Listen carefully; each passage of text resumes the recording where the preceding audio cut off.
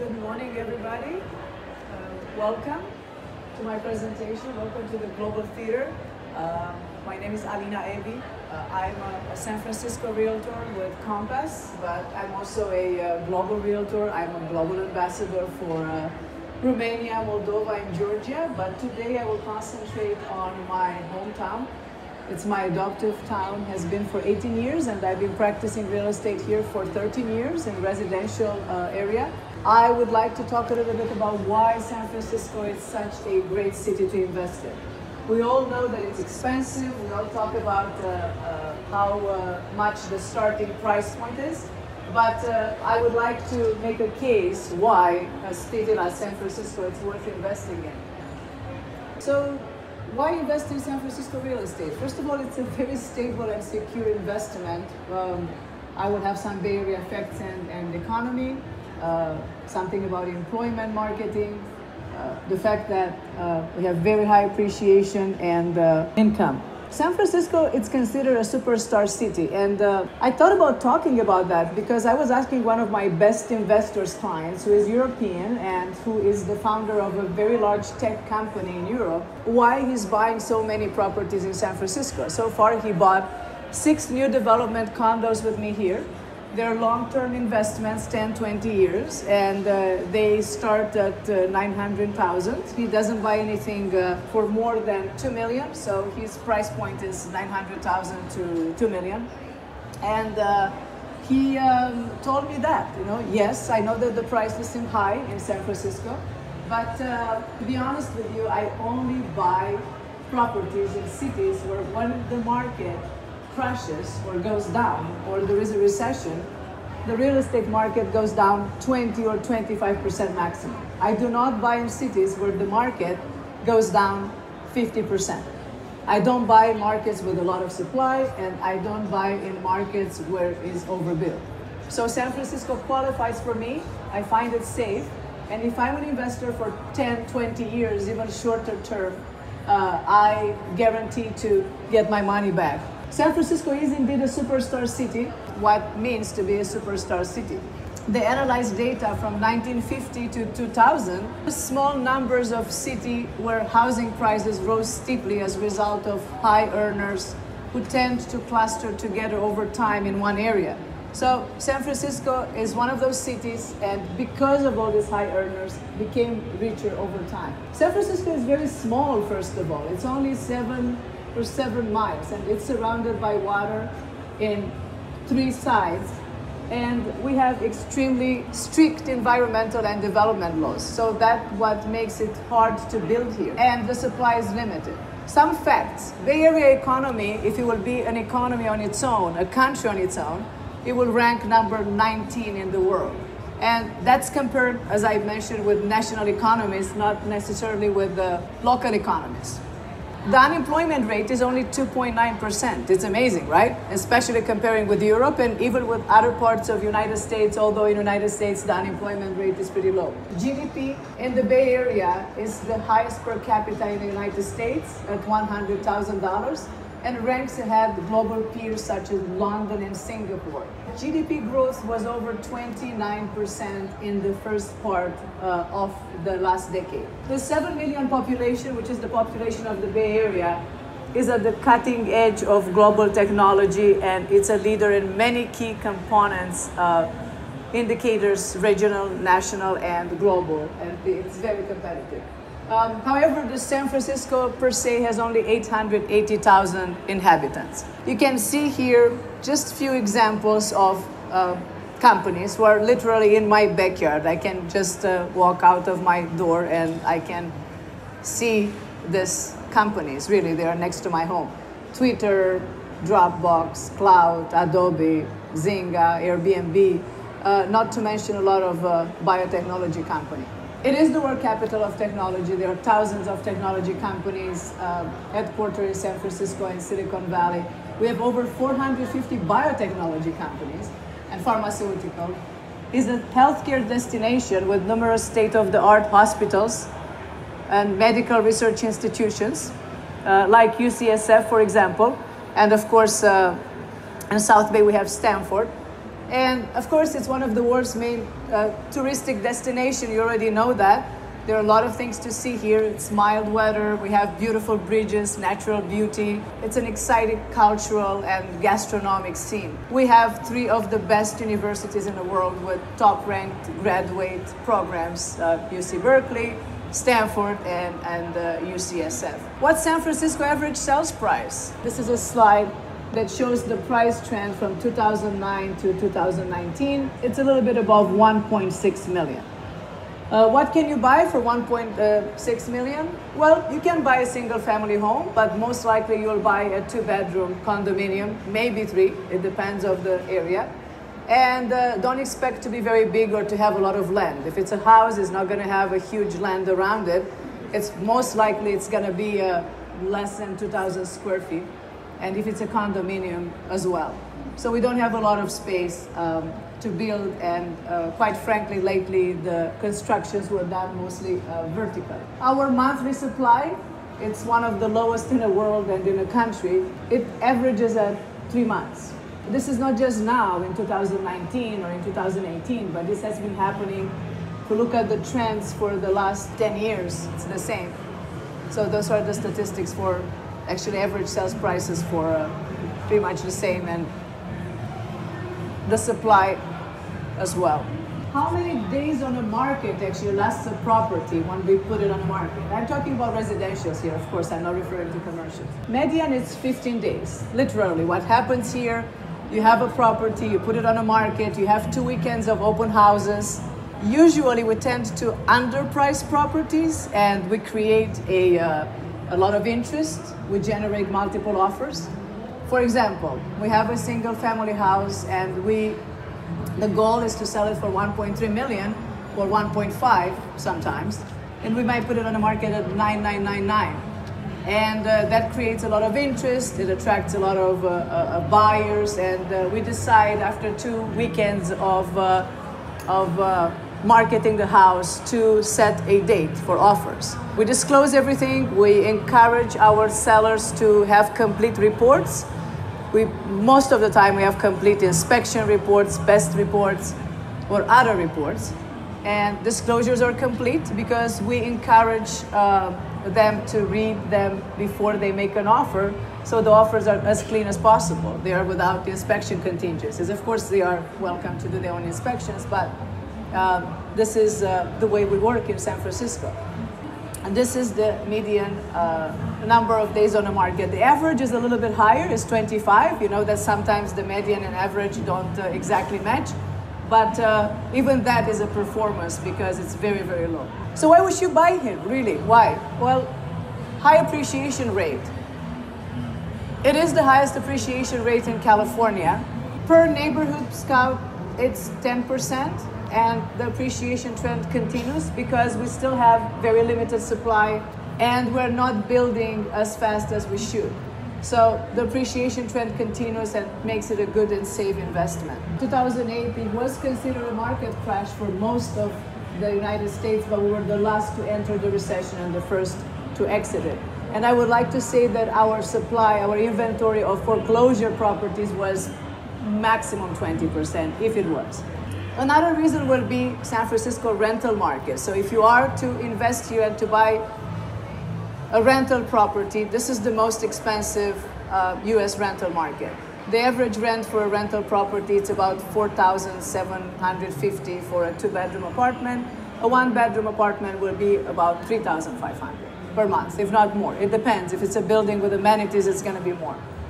The rental vacancy in San Francisco, it's approximately 3.5%. This is pretty good, I think. Pretty damn good. Return on investment. Well, now some of you will say that in your markets you have a return on investment of 10% or more. It does not look that it's so high. This is an example. It's really neighborhood per neighborhood. Not all the neighborhoods will yield the same result. But this is an example in south of Market, which is very close to this. It's adjacent with this area, Moscone Center. Practically it's an area with a lot of condominiums and apartment buildings, and this is an example. So you'll have a cap rate, cash on cash return of 6.3%. What investment opportunities we have here? New construction condominiums. We have this. This is pretty much what we build. We don't build single family homes anymore. We don't have room. Like many cities with a limited supply of land, we build vertically. Due to strict planning and building regulation, the new construction houses demand far exceed the supply. San Francisco planning to build approximately 4,000 housing units in the next 5 years. There is a shortage of housing that's evident. So we built only 15,853 new houses in the last 5 years, and we added 164,000 new jobs. That's per 2017 statistics. By now, the number of jobs is even higher. As you know, we have a lot of IPOs, companies, and so on. And we didn't catch up with the construction yet. Buying a new construction condominium in San Francisco offers a good investment opportunity with real value appreciation, perspective, and excellent rental income, not to mention it's low maintenance. Another thing that I would like you to know about new construction is in California, we have a state law that is called SB 800 that protects the infrastructure of the building for 10 years.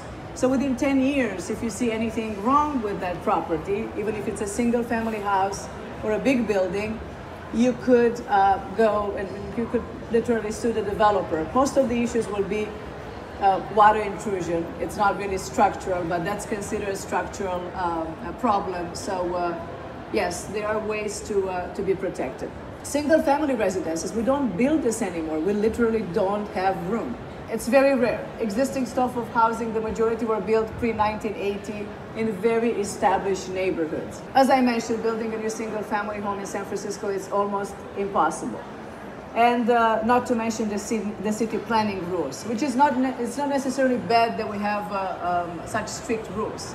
Needless to say, they are very valuable. I recommend single family residences, first of all, for occupancy, and then, of course, for rental opportunities. Okay, this is an example of our beautiful painted ladies single family homes with San Francisco skyline behind. Salesforce building is missing, but is missing in a lot of pictures. It will be added soon. Other investment opportunities, multi-unit residential buildings, mixed use, luxury.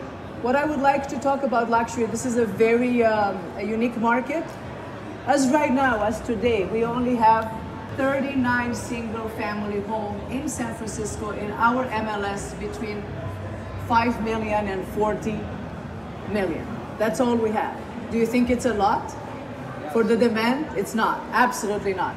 There will be a lot of people who would love that, and people who are in that price point are also very picky that might not like the inventory at all.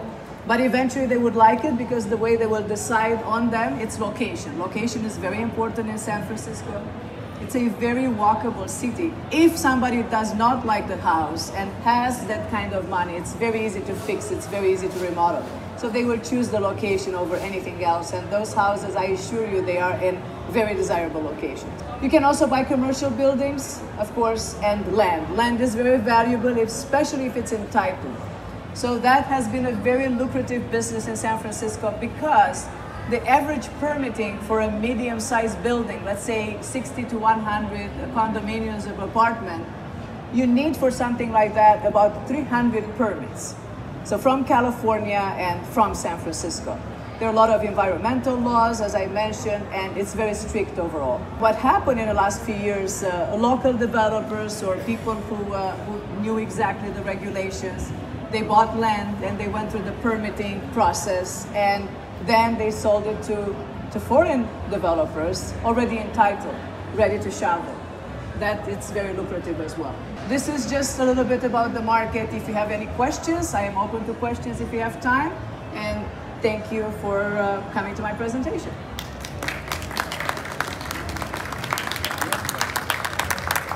What kind of people do you see is coming from different countries to San Francisco market? So the question was, what are the investors coming from in San Francisco these days? From what countries? So we've been very China-centric, as everybody knows. We are here in the Pacific. and we used to have a lot of investors from China. We still have for large projects. However, as you know, that there are a lot of tensions with China, and also it's very hard for them to get the money out of China. There are a lot of regulations there. So we tend to have a lot of investors from Taiwan, Singapore, from Hong Kong now. And we see more Europeans, Canadians, of course, and Latin America. It depends on what countries in Latin America. So we see more movements from Mexico, because I think that from other Latin American countries, they tend to go to Florida, of course. Yeah, we see that happening, and I hope we'll have more investors from China again, but we have to admit that that number dropped. How many realtors are in San Francisco? There are approximately 5,000. We are not a huge association. We are only a population of 880,000, and we are 5,000 members almost in the San Francisco Association of Realtors. But that is very small comparing with the Zola Association, for example, in Orlando or in Miami, where you have a lot more. Tell us something about the Romanian community, if any, or any other Eastern European communities. Interesting. So yes, I am Romanian. I'm an adoptive daughter of San Francisco, and my friend and colleague here from Romania was asking me if they are, it's a large Eastern European community here, a Romanian community. There is a Romanian community in South Bay, mostly working in technology. And I would say it's the same about the Eastern European one. I would say that we see more, mostly from Russia and Ukraine, more than from Romania. Romania is a smaller country as well, so of course it will have less people. We're all smart, right? Everybody who's coming here for those high-tech jobs, regarding from what country, is extremely well qualified. So I would say that we don't have as many Romanians in San Francisco, and if they are, they're very well camouflaged, because I can detect them. They don't look any different. Other question? Vacation rentals, policies, and return on investment with vacation rentals. I think that you're referring at vacation rental short term, right? You know that Airbnb is headquartered in San Francisco. You are allowed to Airbnb in San Francisco, but there are a lot of buildings with very strict regulations. Of course, most of the condominium buildings, they have HOAs, and the policy is long-term rental, 6 months minimum. So despite that, of course, there are a lot of people who are not respecting the rules. They go under the radar. But if you do live in your own home, you can rent. Let's say that you have a unit downstairs, you can rent it. You go and register your business, you declare it, you have rentals. There's been opposition. That doesn't mean that at some point the city will not appeal. The law will not come with a law restricting the short-term rentals, because they are pressures. But I would say that the return on investment is higher than for long-term rentals. It could be 10. So it's pretty good. It works, but it has to be a certain type of property, not a new building and not in a new development. However, what I'd like to mention, just as an example, next to my building, for example, there is a new long-term rental. They partner with Airbnb, and the developer allows the long-term tenants to rent their own apartment for up to 3 months when they travel through Airbnb. And you will see Airbnb displayed on the building, and it's a partnership. And you will see that in a lot of other buildings in the country. I understand that it's something like that in downtown Austin. Because everybody is afraid of new laws restricting Airbnb, I think that this kind of developers are also pursuing the hotel license. It's very interesting what's happening, not only here, but even in Romania, where I went recently. They have a concept that's called the part hotel, where you can buy a hotel and rent it. So I think it happens all around the world, either it's Airbnb or another system. Well, thank you very much. Thank you for coming, and welcome to San Francisco. Enjoy. Thank you.